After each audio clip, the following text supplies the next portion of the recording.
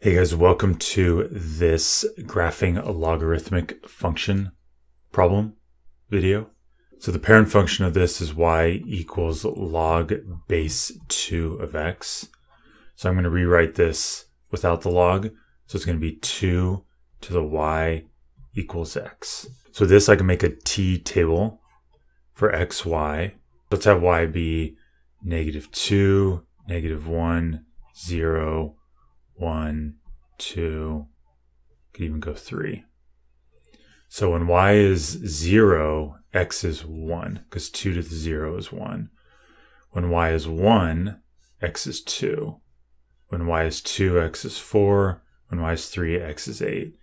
And then when y is -1, 2 to the -1 equals 1/2. So this is 1/2, and then 1/4, and so on.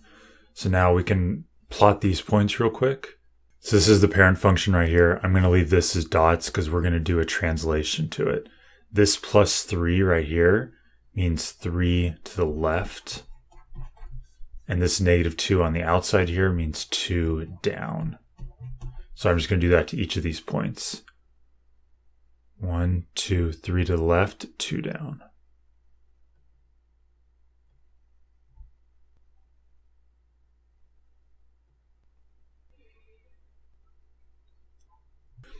So now I just sketched all these as darker dots. This is the translation. So now we can connect the dots here.